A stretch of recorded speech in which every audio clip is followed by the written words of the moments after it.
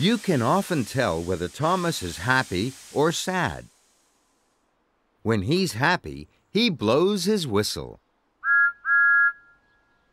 When he's sad, he lets out a slow whoosh of steam.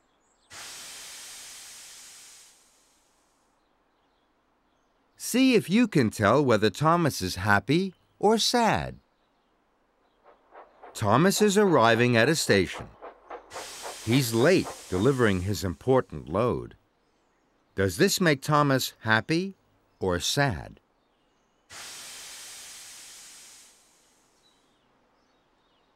Thomas is wheeshing out steam. Can you remember what that means? That's right. Thomas is sad. Being late with his delivery makes Thomas sad.